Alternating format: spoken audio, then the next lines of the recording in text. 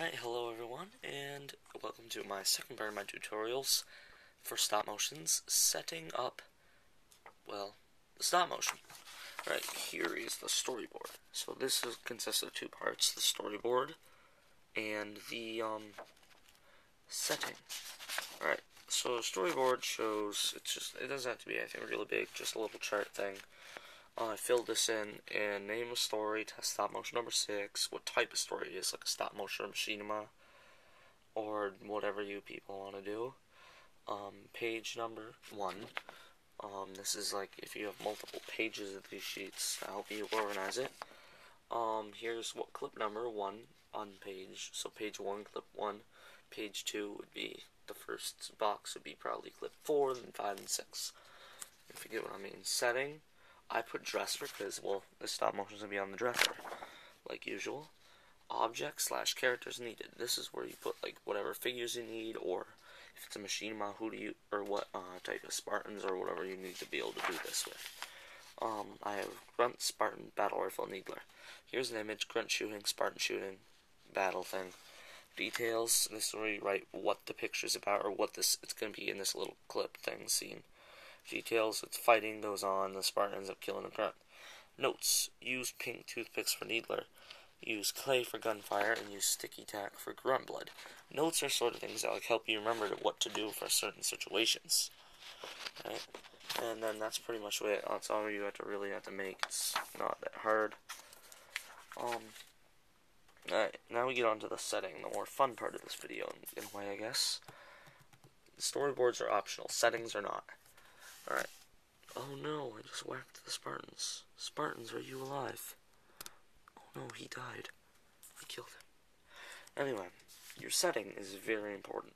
If you're just doing a test stop motion or robot chicken, or I don't know, something that doesn't need to be really detailed, you can use your dresser. If it looks good like mine. If you got like a close-up of the wall, I don't know if that looks so good or something, but this looks pretty good for a scene, you have to admit. It's got my colors, and yeah, it's pretty good. Try to not make your background too distracting. Like, pretty, detailed background's great, but don't, like, put, like, tons of little stuff on all over it, because that'd be way too take away from your actual figures. Alright, and if you're just gonna have, like, color backgrounds, pick a color that would clash against your figure so it would stick out better. Orange goes against blue. Blue goes against yellow. I was going to put him on that side and him on that side, but he would kind of blend in, and he would sort of not really stick out as much. So I think it'd be better if it was this way, because they could stick out more, right? Makes sense. Alright, what else? If you're not going to have a simple setting like mine, you're going to need, like, a sheet around the house, maybe a quilt or a blanket, but preferably a sheet. Blue, grayish, sky color, unless it's like apocalypse and you can do red. Or if you're in space, you could do black. And just like drape that against the back, and then like put construction paper, like suns and clouds and stars, depending on what you're doing. Nukes flying through the air, pigs flying, grunts with jetpacks. I don't know, whatever your little heart's desire. And then next thing, there's 3 layers to a good scene. You put another sheet or a blanket. This one doesn't really matter as long as it's not like detailed, like got details on it. It doesn't matter or it shouldn't be detailed up here either.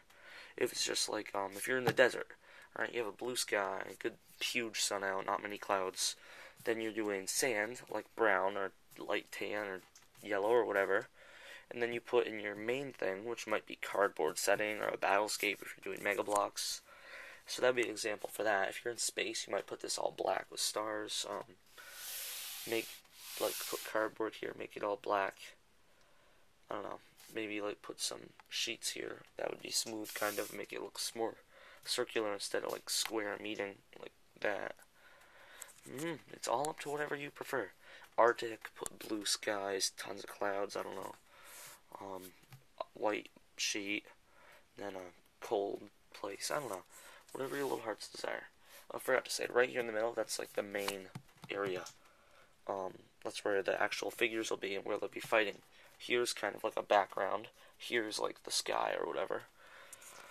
So yeah, now that you know what you're doing, watch my next tutorial video, and I'll teach you how to do the animation part of it. Like how many pictures you should take, or not how many pictures, that'd be the fourth one.